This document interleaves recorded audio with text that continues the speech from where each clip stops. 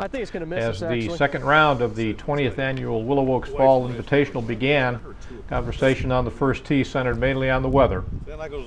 Temperatures were mild, but the skies were gray, and rain was on the way. After the first round of play, the Willow Oaks team of Larry Loving Jr. and Scott Campbell posted a 63 and went into the second day with a 4-stroke lead. But chasing them at -5 were 3 teams: Keith Decker and David Partridge, Hank Klein and Cam Young, and Adam Horton and Buck Britton. And 7 other teams were within 7 strokes of the lead. Top amateurs from Virginia, North Carolina, and South Carolina began their chase for the trophy, as those still in the hunt teed off in the second round. Playing out of High Point Country Club, David Millett. Playing out of High Point Country Club, Jim Carmichael. Playing out of Hermitage Country Club, Ben Kiefer. From River Creek Club, Mark Bodecker. Playing out of Cannon Ridge Golf Club, Bob Abreth. Playing out of Fincastle Country Club, Charlie Green. Out of James River Country Club, Alan Barber. Playing out of the Country Club of North Carolina, Thomas Parker. Playing out of the Country Club of Charleston, Witten Mears. Playing out of the Crossings Golf Club, Chris Serafin. Playing out of Willow Oaks Country Club, Hank Klein. Playing out of Elizabeth Manor Country Club, Adam Horton. Playing out of Caswell Country Club, Buck Britton.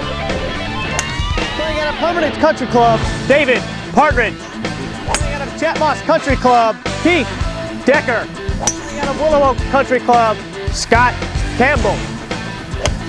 Playing out of Willow Oaks Country Club, Larry Loving. Ball, Larry. The rains came early, and as the players slogged through the front 9, only Hank Klein and Cam Young were able to make a run at the leaders. After this soft third shot at the par 5-8, Klein was able to convert for birdie, and they were momentarily within 1 stroke of the lead, with Loving and Campbell at even par through 7 holes, just 1 hole behind them.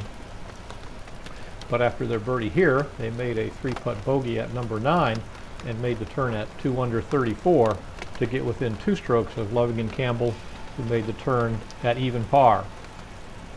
Buck Britton and Adam Horton also had the opportunity to get within 2 strokes of the lead with birdie putts at number 8, but Britton lipped out left and Horton right. They made the turn at 35, 3 strokes off the lead. After the turn, conditions got really bad for the players as the skies opened and the rains came down. For several holes, players struggled to keep their equipment dry as the rains continued. These guys got to be giving up the ghost. But even with the conditions, Cam Young was able to put his 3rd shot here at the par 5 12th hole close.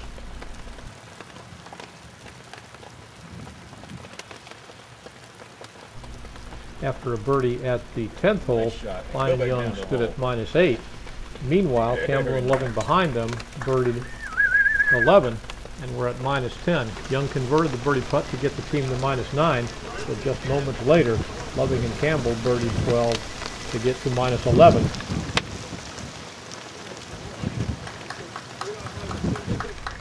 So on the tee at 13, Young and Klein are still 2 strokes back with 6 holes left to play. Playing with Loving and Campbell just behind Young and Klein, Keith Decker comes to the 13th tee off of a birdie at 12, but they're 5 strokes behind and need a run to pick up ground quick. He hits a perfect drive here at 13 around the corner and a short iron in for his 2nd shot. Decker failed to convert a birdie opportunity at the 13th hole, but comes to the 14th with a short wedge in to the green. A beautifully played pitch to the green leaves Decker a 3-foot birdie putt, and after converting their birdie opportunity, they walk off the 14th green at 7 under for the tournament. But in the same group, Scott Campbell has this birdie opportunity at 14, which he rolls in for a birdie to take Campbell and Loving to -12. Arriving here at the 15th tee, Loving and Campbell have a 3-stroke lead over their nearest chasers, Klein and Young, a 4-stroke lead over Horton and Britton, and a 5-stroke lead over Decker and Partridge. but Partridge converts this beautiful tee shot at the scenic par 3 15th for a 2 to get them to 8 under for the tournament. Great shot. After a good bunker shot, Scott Campbell has this 15-footer on the 15th hole to save par to remain at 12 under with a 3-stroke lead over their nearest competitors.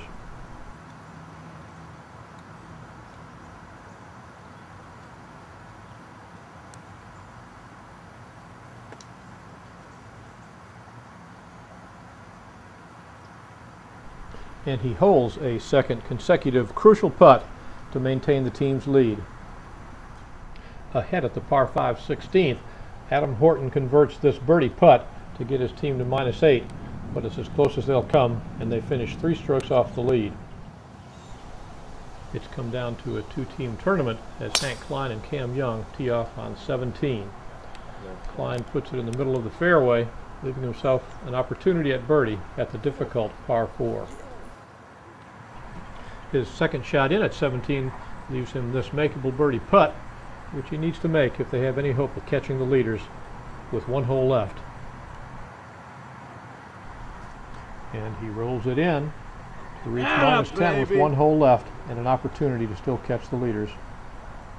Facing a 2-shot deficit as they stand at the 18th tee, Klein and Young need a birdie and some help from Loving Campbell. Klein sets it up perfectly by striping his tee shot down the middle on 18.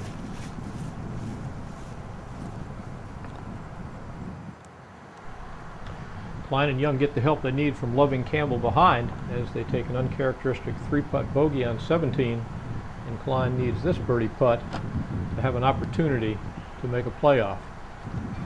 And he rolls it in to reach -11 in a tie with Loving and Campbell, who still have the 18th hole to play.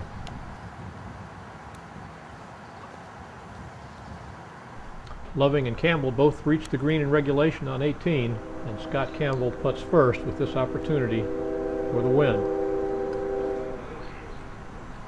But it just misses on the left, leaving it to Larry Loving to attempt to win in regulation.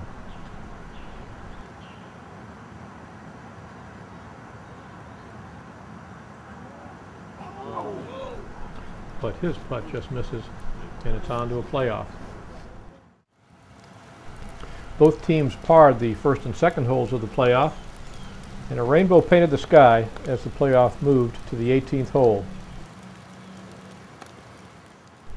Larry Loving reached the green in regulation, and after a par by Hank Klein, he had this birdie putt for the win, but it just slipped by and it was back to the first tee.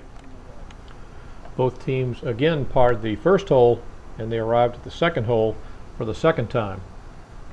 Both teams had good birdie opportunities, with Klein, Loving, and Campbell all putting for birdie.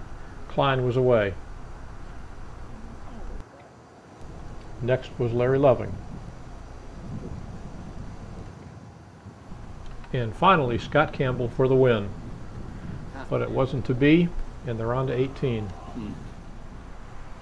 After Hank Klein pushed this second shot approach to the 18th green off to the right, he, Cam Young, and Scott Campbell all failed to make birdie, leaving Larry Loving on the green in regulation with this 45-foot birdie putt for the win.